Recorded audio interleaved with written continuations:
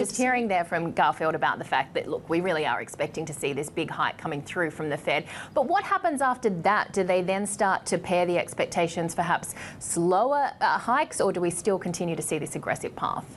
So the market is expecting the Fed to move 75 basis points this week, but the focus really is shifting from clients, from the markets, to what happens thereafter.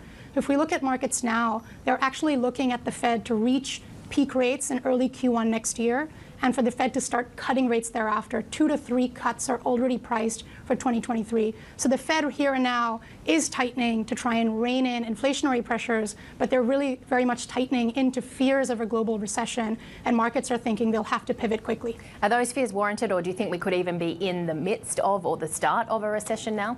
So we're going to get U.S. second quarter GDP numbers later this week, which could technically meet the definition of a recession already. Now, our base view is that the U.S. enters a full-blown recession next year, but absolutely it could come earlier than that. In Europe as well, we could be in a recession by the end of the year. So our models are putting the likelihood of a global recession pretty high right now.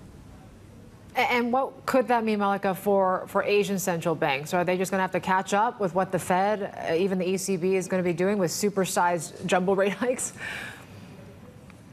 So I think it does put Asian central banks in a bit of a tight spot for 2 main reasons. One, Asian central banks haven't lifted a great deal yet. On average, an Asian central bank in this cycle has raised rates by about 60 basis points. That compares to 120 in the developed world, around 350 in Eastern Europe, and about 600 in Latin America. And there's a narrowing window now for Asian central banks to catch up. And 2, currency pressures in Asia might make it difficult for central banks to ease back with the Fed. So while the market's pricing Fed cuts next year, it's not pricing the same for Asia.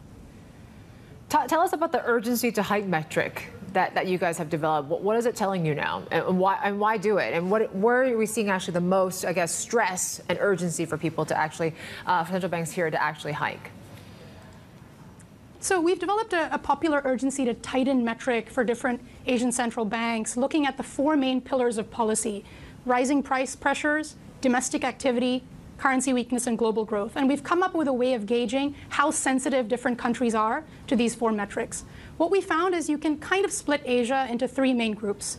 So countries where the urgency to tighten is quite high, like Korea, Philippines, Singapore. The good news is these central banks have front-loaded a lot of tightening, so they could be in a position to take their foot off the pedal.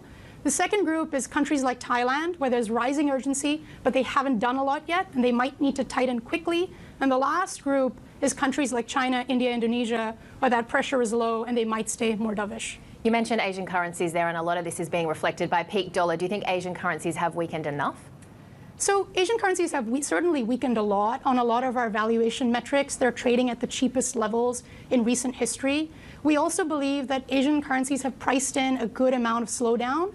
If you look at Asian currency performance, it tends to lead exports growth, and it's already pricing in exports declining to the levels we saw in the 2015 and 2019 slowdowns. So on those metrics, Asian currencies have weakened a lot. But there is also a safe haven bid for the dollar that tends to rise in recession times, and that could hold Asian currencies back. I was interested to hear some of the results from this metric. Why is India low urgency, Mallika? Obviously, we've seen where the currency is at record lows. Commodity prices, of course, we've sort of faded a little bit of that rally, but certainly we're still elevated above $100 for oil right now. Why are they not in the rush to hike? That was certainly one of the most surprising results from that study for us, that India didn't strike as having as high urgency as other countries, and we are starting to hear slightly more dovish rhetoric as well. I think there's a couple of reasons. One, when we look at the distance of inflation versus their target band, Indian inflation at 7 is not that much above the 6 ceiling that RBI has in place. In other central banks like Thailand, that gap is a lot wider. The domestic recovery is also not showing very hot signs yet in India.